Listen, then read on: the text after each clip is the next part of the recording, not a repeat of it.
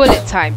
An awesome mechanic that not only looks and feels cool but is handy at helping the player make accurate shots and feel like a far superior shooter than their enemies. This mechanic is especially useful when the player is moving at the speed of light. Well, actually 15 million times less. But whatever, I'm gonna have to make it so that the player feels like they're as fast as the Flash.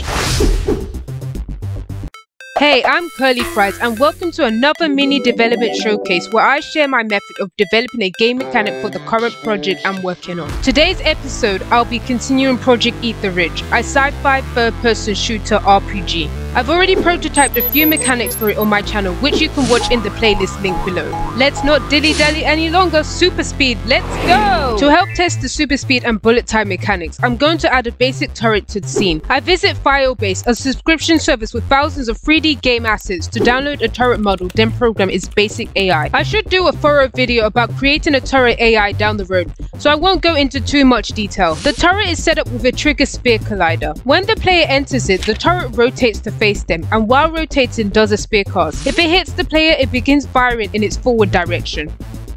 The turret setup is time to begin super speed. However, as Mars has 3 speeds, walking, running and super speed, it felt unorthodox to create a third input for super speed. Most games have one button to increase the speed of whatever you're controlling, so I concluded that Mars' default speed will change when in and out of combat. Therefore, I must add a ball for when Mars is in combat. As my project uses the state pattern, I begin by creating a script called player combat state. Inside the player state machine, I rename move speed to be default move speed, used outside combat, and define new combat speed variables, in combat move speed and super speed. The player combat state is simply a copy and paste of the default state, except the speed variables used in the move method are the ones for combat. Now I need to add functionality on how to switch between these states. In the player base state, a script that all player states inherit, I create a new method called revert to default or combat state. If the ball in combat is true, switch to the combat state, else revert to the default state. In my other states, I replace the line which switches to the default state with a call to this newly created method. In player combat state, I add a new method called has combat ended, which switches to the default state if in combat is false,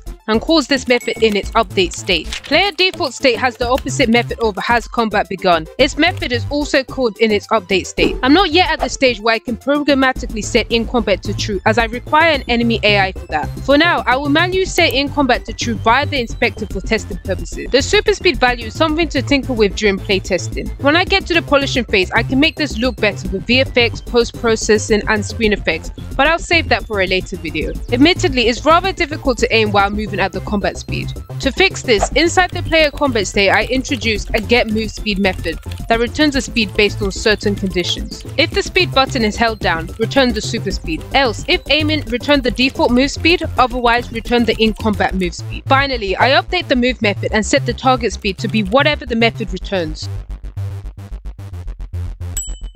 Obviously, this is busted as hell if the player can constantly move at super speed. I must add a limitation making super speed temporary, and once exhausted, a cooldown occurs. To achieve this, I create a super speed controller script and attach it to the player. Firstly, I establish some variables. Speed boost complete depletion time, the time you can use super speed from its max value to 0. Speed boost complete regeneration time, the time taken for super speed to regenerate from 0 to maximum. Speed boost current value, which is initially set to 1, the maximum value. And lastly, cooling down. Next, I create the dash method, which takes a ball of can dash as the external factors to consider when deciding to dash. If can dash and the super speed is not cooling down, I set the speed boost current value to this, where time.delta time divided by the speed boost complete depletion time gives you the value to reduce the speed boost current value by if you want it to go from max to 0 within this specified time. Then I clamp the current value to never go below 0. If the value hits 0, cooling down is set to true. Else, if can't dash, meaning it's cooling down or the player is no longer holding the button, the super speed regenerates, which is just the opposite of what occurs in the if block, except I divide time.delta time by the speed boost complete regeneration time. To aid in deciding when can dash, I create a public method, is speed boost available, which simply returns true when not cooling down. Back in the player base state, I use this method's return value as a condition when determining can dash, which returns true if the sprint button is held down, the speed boost is not cooling down, the player is in combat, and the player is actually moving by pressing either the W, A, S or D keys.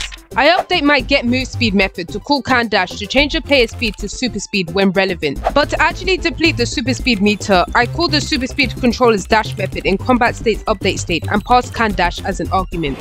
To help visualize this, I throw together some basic UI which is only displayed when speed boost current value is changing. I will do an in-depth video of UI in the future, so if you're interested, be sure to subscribe.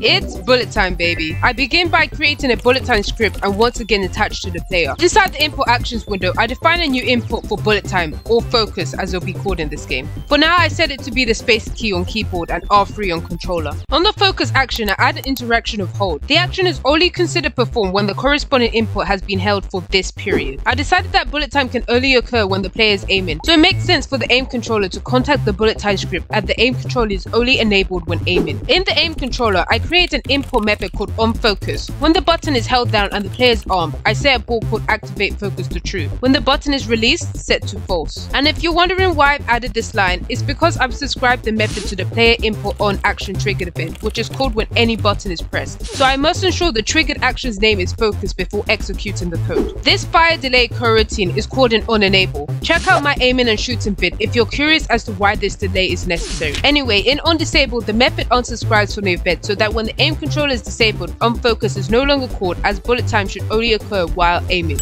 Inside bullet time, I add an update method, then paste the contents of the dash method inside, then update the variable names. It's in update because the aim controller only calls its update method when enabled. But even when not aiming, the bullet time meter still needs to regenerate, so the logic goes in update. With the variables renamed, I begin adding the logic to slow down time. When the bullet time button is held and it's not cooling down, then the time.timescale is set to a bullet timescale variable set in the inspector. Time.timescale is described as the scale at which time passes. I can edit this to slow down or even fasten the speed of my game. In here, I revert the timescale to the default value of 1. Outside the if statement, I update the time.fixed delta time to be the default fixed delta time, a variable I set in start, and multiply it by the time.timescale. Unity recommends that you also update this when modifying the timescale because fixed delta time, also known as time step in editor, is used by physics and fixed update. If you want physics to move in slow-mo too, you must modify this value. But wait, notice how the super speed meter depletes slower during bullet time. That's because this is also being affected by the timescale, though I don't want things like time is being affected by this, which is why I must update time.delta time to be time.onscale delta time, as the name implies is delta time unaffected by timescale. I made these changes both the bullet time and super speed controller script. Also, I need to add cooling down to the else if condition, as I want the timescale to return to normal if bullet time is on cooldown. I create a focus method which simply sets enable focus to the ball passed as an argument. Back in aim controller, I call this method an update passing activate focus as the argument. And on disable, I reset activate focus to false and again call the method with the same argument so that bullet time is automatically disabled when aiming is cancelled. Before testing, I find my main camera and tick ignore timescale so that the camera moves at normal speed even when the game is slowed down by a bullet time. Otherwise, aiming would be in slow motion. Once again, I add some basic UI to visualize the bullet time meter. After some play testing, I decide to add an autofocus feature, so when the player aims during super speed, bullet time is automatically enabled, as I can't imagine any player accurately hitting their target moving at super speed, unless there's some kind of TPS deity. That means the bullet time script needs to know when the player is dashing. In bullet time, I create a method called setIsDashing, which sets its own isDashing variable to the value passed as an argument. Inside the dash method, when the player is dashing, it calls the method and passes true. When not dashing, it passes false. Back again in bullet time, I update the if condition to this. One of these two conditions must be true. Either focus is enabled or the player is dashing and is aiming, and this must always be true. Is aiming is set by the focus method's newly added second parameter, and because there's a slight delay between the aim button being held and Mars actually aiming, is aiming is only true when aiming reticle is shown because that is activated once the delay is complete.